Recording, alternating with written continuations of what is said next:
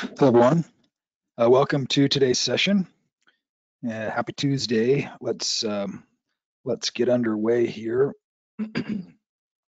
S&P 500 having a little bit of a rally here today.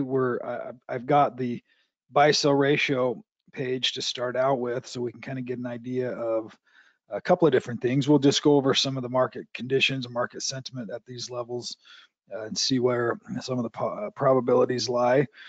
One of the high probability locations or patterns that we're focusing on are just the multiple tops of these bearish moves.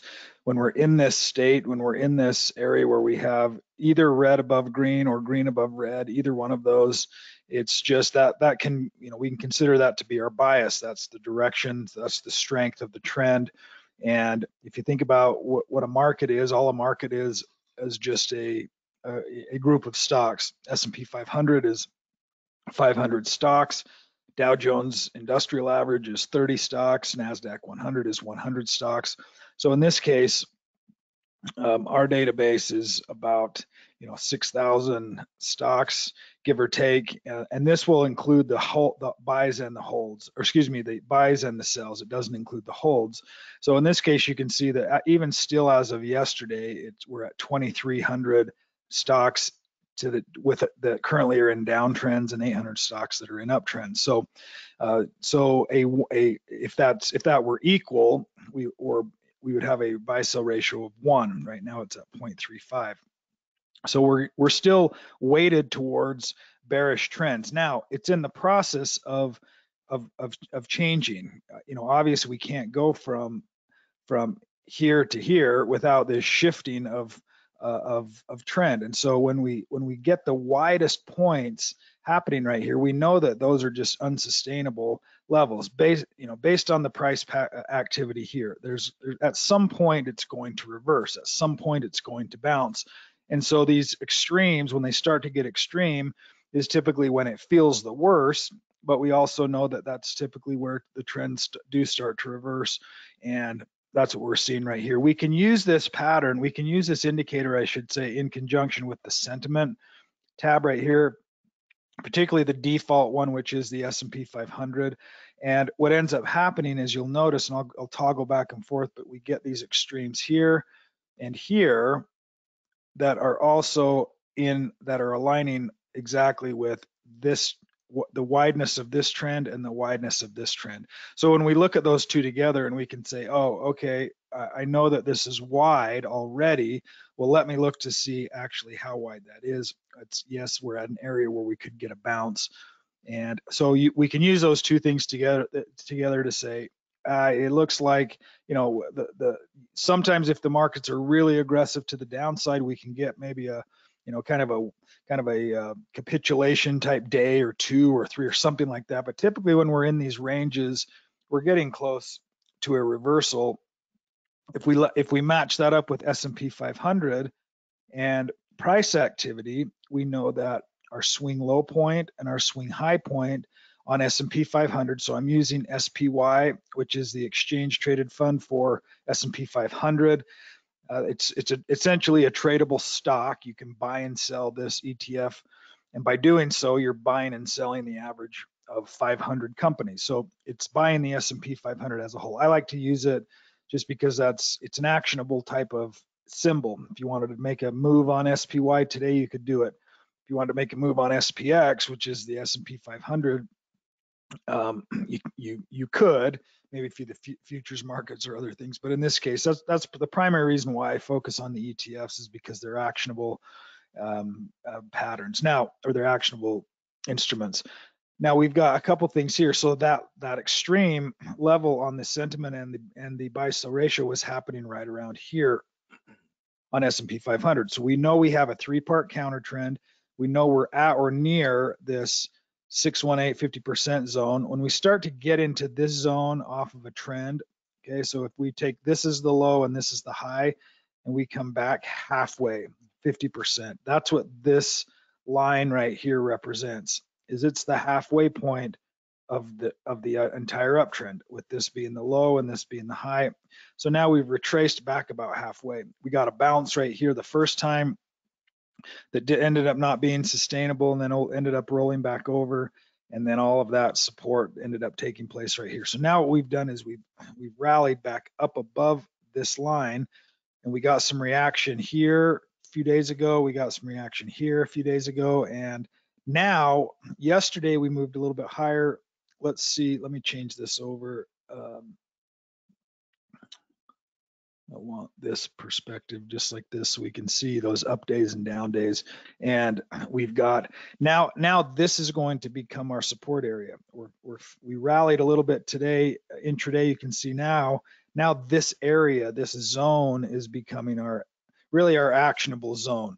Okay, it's going to bounce. Now we've got 1, 2, 3, 4, 5. Today's the 6th day inside of this range, above that 50% and bumping into that 382. So this box now, what we would want to see is we would want to see, that this is not unexpected for it to kind of bounce and be fading a little bit into that today. We could, if it reverses entirely and becomes a bearish bar, that might be concerning, but we should start to test this level again. If we could retest, come back down, maybe in a day or two. If it does, if it breaks out, great. If it comes back and tests some support and then we get some additional confirmation higher, that could also be the case. Remember what the buy-sell ratio is doing though, okay? So when we're looking at S&P 500 moving this direction, remember what this indicator is telling us right here. We still have this bearish tone. We're working on this direction and we're working on getting back to an uptrend, but we're not there yet.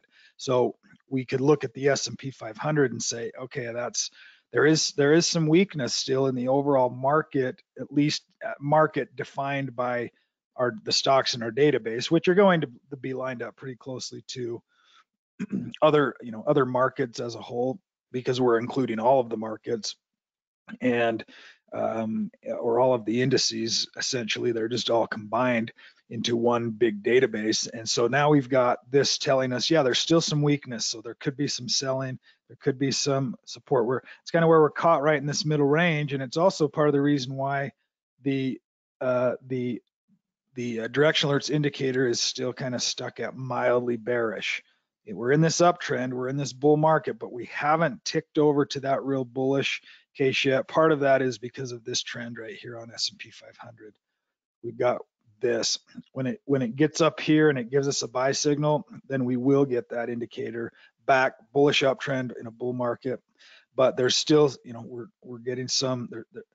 We could retrace and head back this direction. If I were to take this chart and show you one other perspective, if I move this in and it flips now and it flips this other direction, so now it's taking the swing high and the swing low of a shorter time frame. So it's grabbing the current high points and low points on the chart, and the highest point on the chart is after the lowest point. So it's automatically going to snap that and tell you what that short-term trend is. Obviously, we know that, but now we start to get some zones this direction and inside. So now we've retraced and found a whole bunch of resistance right inside that 3.0 50% retracement area of this trend. So the bearish risk is that now this is counter trend. This is the trend direction. This is counter trend, and then we've got more downside to come. So that's kind of why we're stuck right here in the middle, mildly bullish, which makes sense. But also this day where it's starting to fade is also going to make sense because we've just got some weakness potentially in the market right here. Just warrants a little bit of caution. That being said, there's always going to be pockets of stocks that are doing well, and we can find those quickly a couple of ways. We can look clicking on sectors. That's going to take us here. One of the things we can quickly glance at, which I did this morning, and said, is there anything that has a buy-sell ratio of 1? Well, we've got this sector right here, and wouldn't you know it, it's oil and energy. Okay, so we already knew that was a strong sector. One of the other reasons was this sector's ETF. We could say we've had, energy shares had been, marching their way back up pretty strong here recently. And so we're seeing oil and energy. That's kind of the talk of the town currently, is because oil has been moving higher. So we could quickly glance at some of the leading stocks in that group and say, what are the leading stocks in a sector that is also strong. We know that this sector is strong. It's not the strongest in terms of rank. Part of that is because this rank, let me explain what this rank is doing. So the average rank right here is telling me the average rank of all of the stocks that are inside of this sector. So the average rank of all of those stocks is 71, okay, which is strong. So construction is the strongest sector per average rank.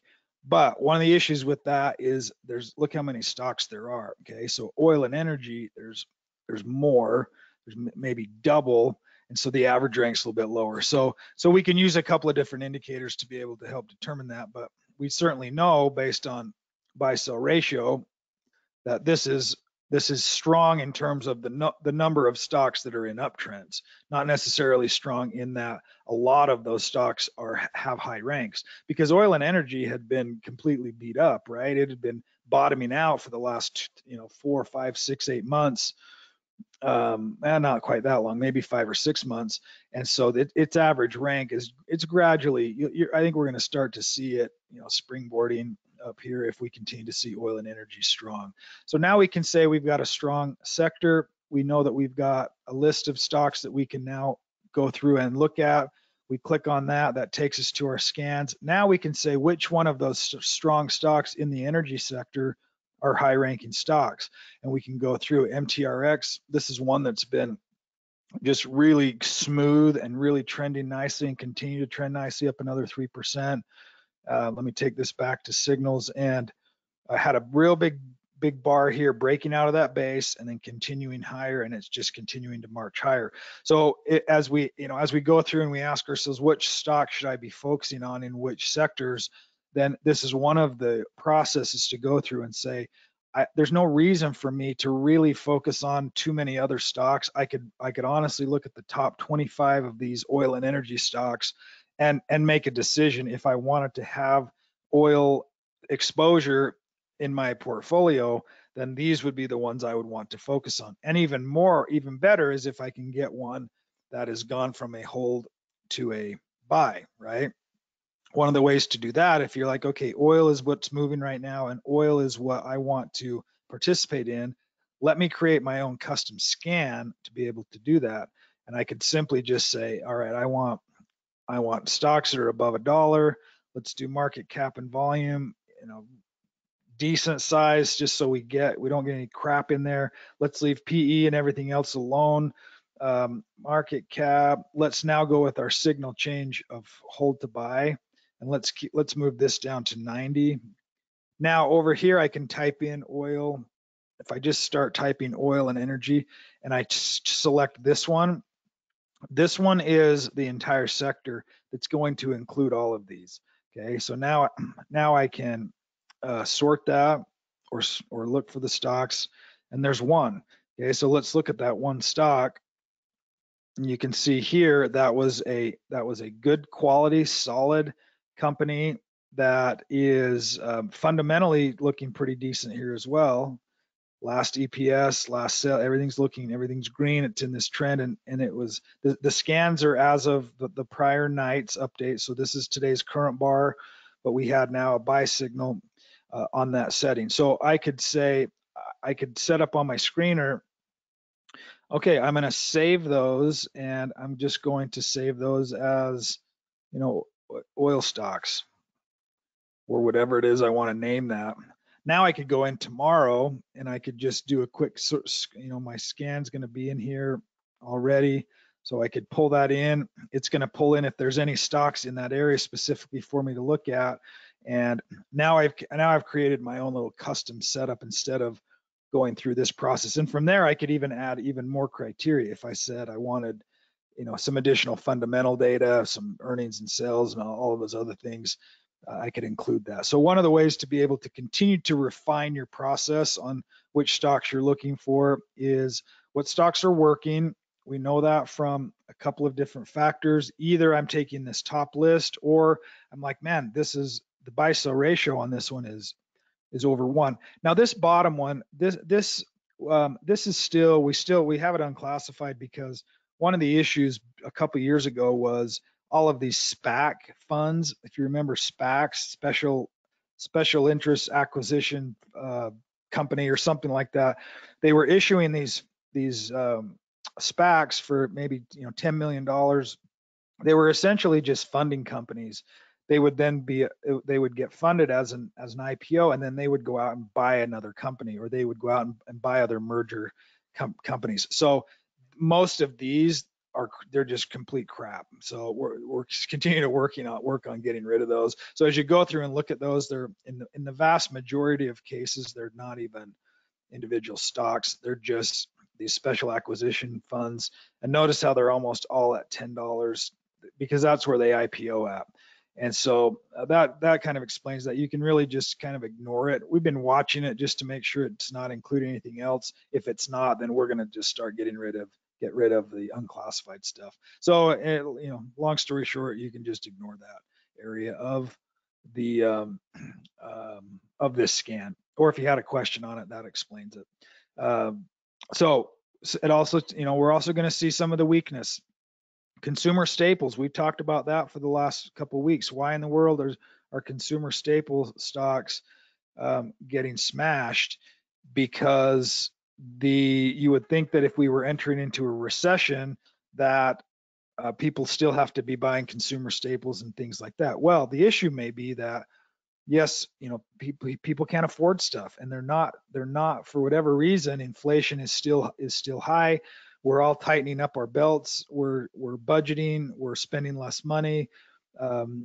Consumer staples can still get affected, and it has really significantly, which is interesting. 117 stocks in that list, and if we take a look and see what some of those names are in here, we're probably going to see a lot of names that are very familiar. And sorry, let me try that one more time and see if where did that go? Staples right here. Oh, there it went. Okay. Let's take a look and see. So we've got these first couple I don't recognize. We've got Coke, we've got Dole. We recognize those, right? We've got Molson Coors. We've got Unilever, their soaps and shampoos, and we've got JJ Snack Foods, Smuckers, National Beverage, Monster Beverage. There's lots of Coke. I think these are some bottlers. Probably they spin those off as different companies. Krispy Kreme, Clorox, PepsiCo, Heinz.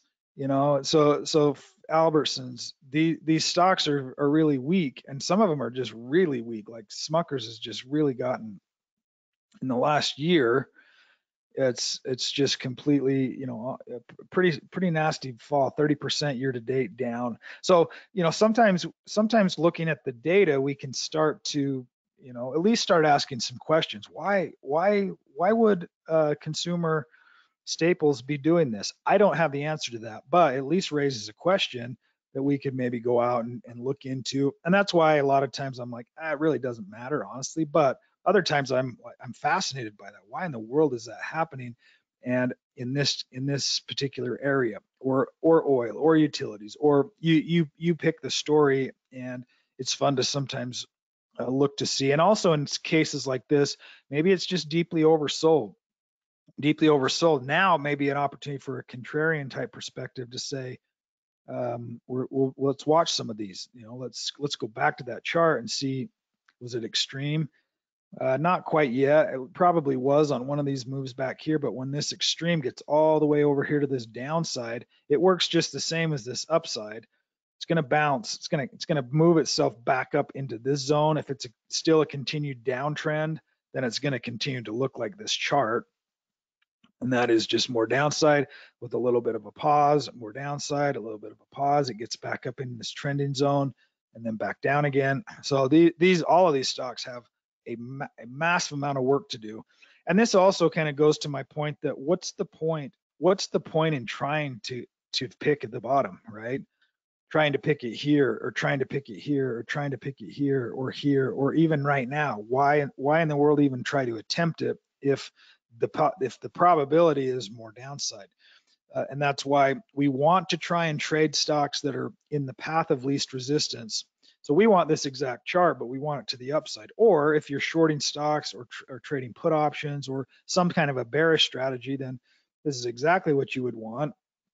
You would want a little counter trend that moves back like this. It takes this momentum off of extreme back into this trending zone and then back again, okay, then down again. So as those trends are developing and you're looking for things, maybe even to trade around, ideas to trade around something a little bit shorter term, or like I say, maybe an option or something that is maybe a little higher octane than just trading the stock itself or sitting on your hands, then these are some ideas to be able to look for as well. What's moving lower? Has it moved up into the sell zone? And it works just, the momentum zone works the same on the downside as it does on the upside. In fact, if we take a look at this and I pull this over, oops, let me just refresh that. And let's go like, let's go like this. So now we're connected to this low and it's in a downtrend and it's in the momentum zone to the downside. Still more, still more, still more. Okay, it's still going down now. Now it's working its way back up again. The one location that it can work itself back up to is back up to here. I don't know that it ever does, but it's still inside of that downtrend zone. So you can say, okay, what am I looking for? I'm still expecting more downside to come. Even if I get a rally, I'm expecting more downside. Okay, and then we get more downside, more downside. Eventually, it's going to snap back, but we get more downside. So that trending zone becomes our bias direction. Which direction should I be focused on? In this case, it's to the downside. When it gets extreme, relax, let it pull back over a little bit, then maybe look for something else. That was kind of a little side note, but interesting nonetheless to be able to utilize some of that additional strategies for downtrending stocks as well as looking for things that are working to the upside. Let's see, a couple other ideas. Let's talk about, let's talk about the bond market here, because TLT, now this is an interesting pattern because it's exactly what we just talked about. We've talked about this for weeks now. This is going to be a battle for TLT, for any trend to start to reverse. And now we've got this another move down lower, this rally, this counter trend. We could be retesting support or we could continue lower. It's just getting, it's just really insane, honestly, how these interest rates have been reacting. But this is still a major story. And so as you're glancing and tuning into the story on bonds, and you're saying, well, okay, I know it's in a downtrend. What that means is interest rates are still going higher. We may be attempting some support. Could we continue an upward trend? Yes, we could, but we're like smack dab in this downtrend. It's lasted a long time. For sure, over the last really 2 years, if we were to go out that long, we're extended to the downside, something horrific. It's a historical move in bonds.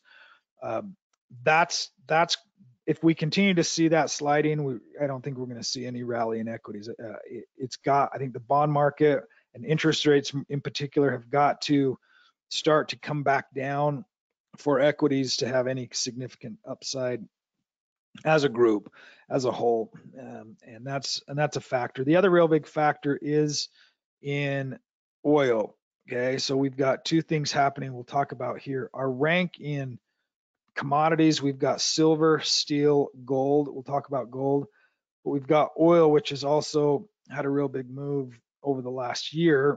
It's counter trended back down, and then we had the geopolitical issues here, a pullback, and now a couple days ago we're back up in this momentum zone. So we'll see if we can hold this, if oil holds that, and if it's just starts to chug away back to the upside, or if this is a counter trend move and we get maybe a deeper retracement back down into this zone. It was a pretty strong trend that we had for quite a length of time, but we've got an area that we can focus on. The area we can focus on is this support area, this 77.74 right here on USO. So a way to kind of extrapolate that out into a trade idea is say, well, what did we just do? We know that oil is moving higher. It's in that momentum zone. We went out to sectors. We went out to that sector scan and we said oil and energy. We clicked it. We looked at it. We looked at a couple. That was actually a split. I need to get updated. MTRX looking good. NGL starting to move higher out of this base, a little bit extreme right here. VIST working nicely here as well. HNRG, all of these now getting more upside. That's a coal stock. So in that process, what have we been? We've been talking now for 27 minutes, and we essentially just went through the entire process of what we're looking for and why based on current market conditions, right? We just have to we have to take what the market gives us instead of trying to force our will on the market or saying, I like Walmart and I like Netflix and I like Apple and I like Amazon and I like Microsoft and they're cool companies and I know their brand name, but I don't know if I should be buying those because I want to buy a stock, or I don't know what I should be buying because I don't know any other names of any other companies. Well, this is a way to be able to filter quickly through some of those ideas, what's working, what's not working. And then obviously the new buy section here is going to aggregate all those. Anything that has a new buy signal, whether it's education or whether it's microchips or whether it's, I don't know what Cantaloupe is, financial transactions, okay, or RVMD, Revolution Medicines. That was actually a big one. Those are always, some of these biotechs have had some crazy moves the last few days. Music, those are not ideal patterns. Some of these aren't, but nonetheless, they're it's going to pull them in. It's going to pull some of those in across all industries. So it's also a good way to quickly look and say, I can see I've got 4 or 5 or 6 oil stocks, or in this case, here's a gold stock that's starting to move because we are seeing gold starting to move. Let's look at a longer time frame because gold's been really volatile. So some of these stocks have been volatile. AGI had a move, pullback, lots of false starts here before it breaks out. So could it be on its move higher? I think there's a good shot on these if gold continues to move higher because gold has almost the exact same pattern. If we go back to sectors, go to commodities, and then look at gold right here. That gold retraced into that 50618. Moving higher, looks like it wants to go higher. So then I could say, all right, let's go look for some gold stocks. I could do the same thing on my scans here, where I could set up, these oil stocks that are that setup that we had. We could change that over and go to gold stocks, and just add some gold stocks in there. So really simple process to be able to really define what you want to be able to look for that day or in those market conditions, and that's our current market conditions. Okay. Sorry, I just had an alarm there telling me to do something. The question is, what am I supposed to be doing? I've got like 5, 6 alarms all day long telling me to do stuff. I need to make better notes on those. I think it's to pick a kid up from some activity. To be honest, I'll double check that here in just a minute. Logitech. Some interesting patterns on what's going on right here. Now we're going to talk about the portfolios and individual stocks more on Thursdays.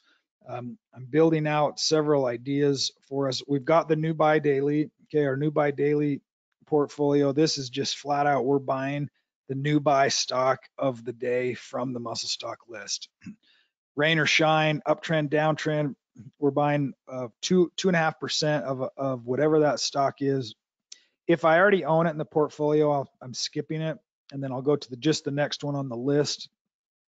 Like today was TAL. The top 2 I think were WFRD and one other one, I think SMC. We already have those. So TAL was the new buy in that portfolio today. The other portfolio is the the sell to buy list. I started this one a little bit later. And so the sell to buy is simply pulling in a stock that has gone from it's the first buy signal after a sell signal. And that scan can be found here on muscle stocks. And then this tab right here, sell to buy. All of these stocks will have had, then it'll be the most recent buy signal after a sell signal. It's not, yeah, so here's a good example. So it's moved from here back to here. And that's just a little bit different strategy, right? And ideally, a lot of times these are the stocks that really give us some good momentum because they have kind of phased out all of the demand, all of the selling has taken place here, and now we're getting fresh demand relatively early in those strategies. The other one that I'm working on that we're going to start following, or I'm going to implement, is, where did it go? Right here. I need to rename it and sort it. But it's essentially looking for a new buy, hold to buy, 70% rank or higher. I'm going to trim that up as well, but it's got more fundamentals. So these are all going to be fundamentally strong companies as well as price pattern fundamentals. And there's some good looking names in here. Alamos that we just covered, Rover, which is an interesting stock right now. Rover is it's kind of a dog walking Airbnb type of thing where you can, if you're a pet owner or a pet lover, you can hire out your services as a pet lover to walk someone's dog or to house sit their dog or something like that. It's kind of a cool technology, but the company's doing well. Fundamentally, they're doing really well, and they just had a new buy signal yesterday, and it's up 2%. So we talked about that over the last few weeks, to where if I want to be able to fine tune these scans, if these are too broad, then this is the way to be able to do that, is to go in and say, I want the same concept. I want a scan that's producing a stock, even if it's one a day, this is going to produce more than that per day. But if I really, really wanted to just fine tune that even more, so I could say, okay, well, now instead of 1, let's change this to 10. Let's change this to 10. That's annual earnings per share. That's sales. Okay, so this kind of becomes my 10, 10, 10 scan. There's 12. Okay, so now I've got even a tighter group of stocks that have really good fundamentals and they're trending higher.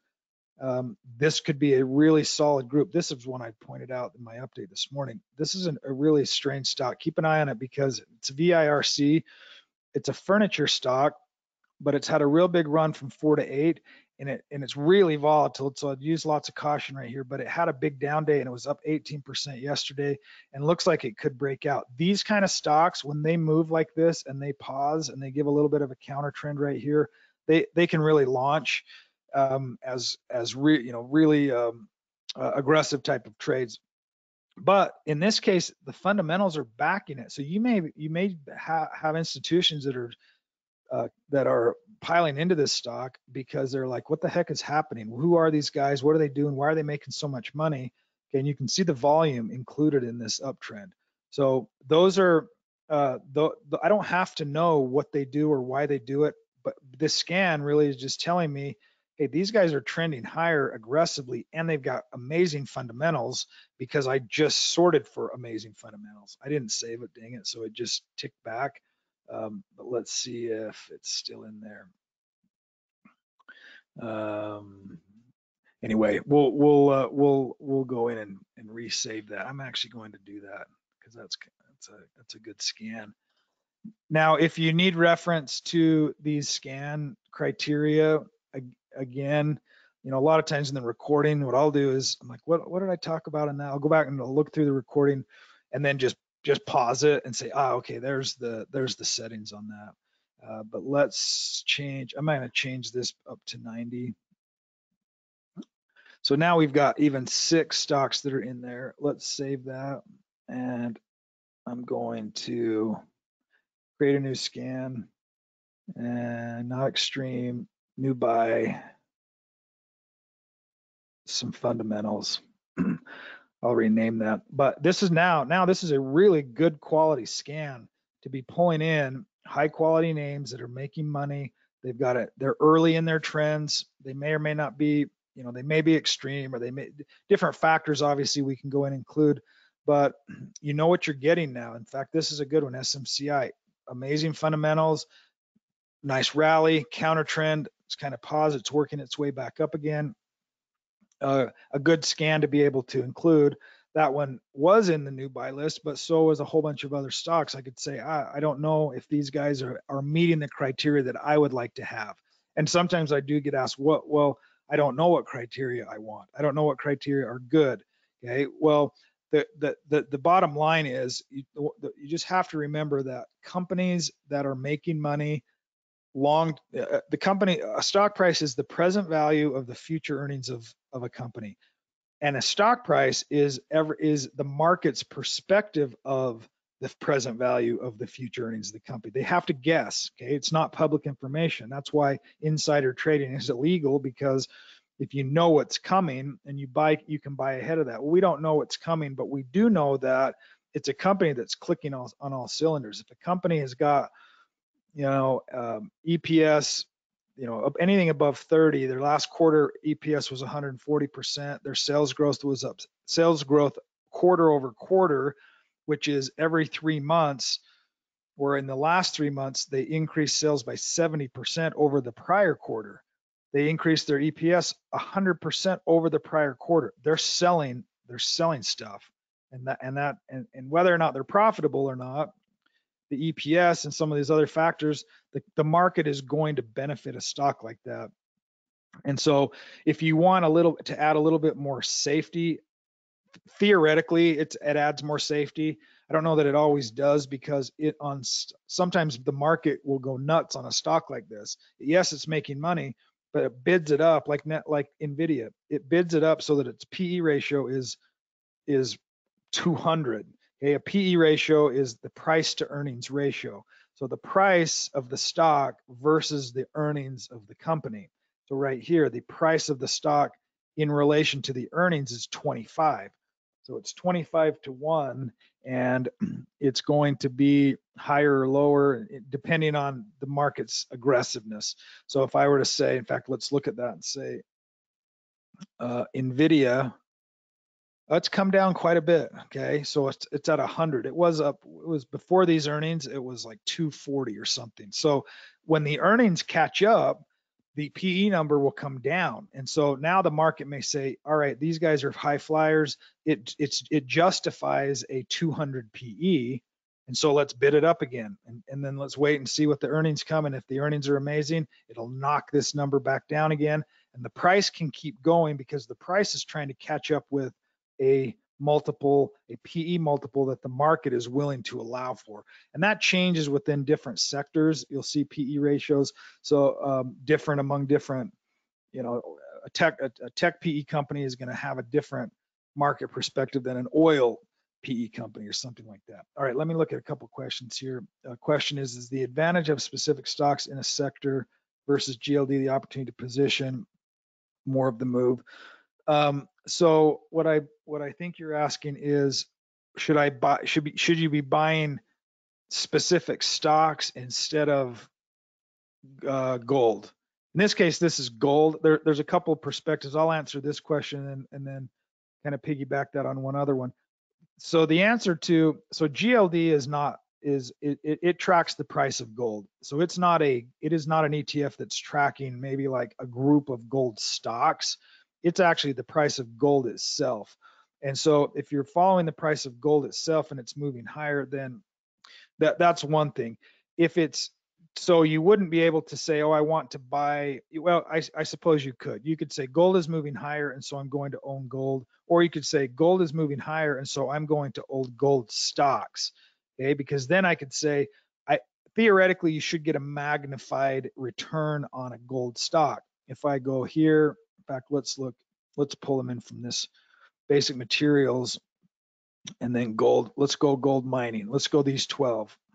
Okay, so I could say gold, which is GLD, is moving higher, but theoretically, I should make more money on the stock that gold is their raw material, right? Harmony Gold now, because gold is moving higher, their commodity is moving higher. they should be able to extract it out of the ground and then sell it for more money. So the profitability of a company that's mining the gold should again, in theory, do better than the commodity itself. Just like an oil stock, and oil is a commodity. It's a product. It's a raw material that companies are using, and the ones that are mining it, obviously, if gold goes from $1,000 an ounce to 2,000 an ounce, if I'm mining it, my cost of mining it is not increasing 100%.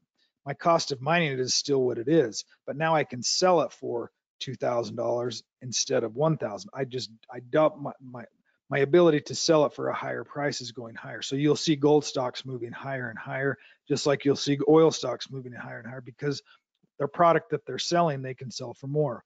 Their ability to extract it typically does not change. It's typically fixed cost. They know what that is, but now they can sell it for a multiple higher and make more money. That's why these gold and oil stocks are so cyclical, because they move with the price of their underlying commodity. Now, one other topic on top of that was if I wanted to own gold ETFs or oil ETFs, a group of the miners. I'm not sure if we're going to be able to pull any of those in here now, but let's just take a look and see if there are, and I don't know the symbols off the top of my head. But I could say, okay, you'll find ETFs that are like gold bug ETF, gold mining ETF. The ETF in that case is allocated among all of the gold stocks. GLD is just not one of them. Okay, and I'll look into that a little bit more. But you could even Google that and be like, what's a gold bug ETF, and then come back and search that, or what's an oil sector ETF. Although I will say, I don't have one on gold, but if you go to sectors and you go to sector ETFs, this is an example of, I don't have one for gold, like I say, but if all I wanted to do was own the entire energy sector, then I could own IYE. Okay? It's going to include all of the stocks in the energy sector, and then I don't have to fiddle with it. But you're diversified. You're diversified among all of them, which may be good, but that also may be bad. There's a trade-off in the ETF in owning, because now it owns 50 or 60 or 100 stocks instead of one or two or three, and there's times where we can go in and pick that Harmony Gold or pick that oil stock, like I'd be looking on oil stocks. I'd be looking at some of these oil stocks that are the high rankers.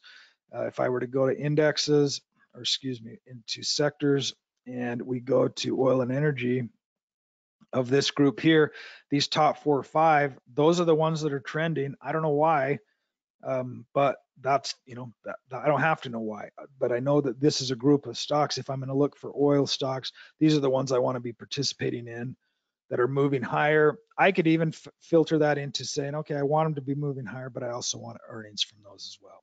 A couple ideas for you. Awesome, Dave. Great question. I'm going to finish on that note. I appreciate everyone's time and effort today, and we'll see you next time. Thanks a lot. Bye now.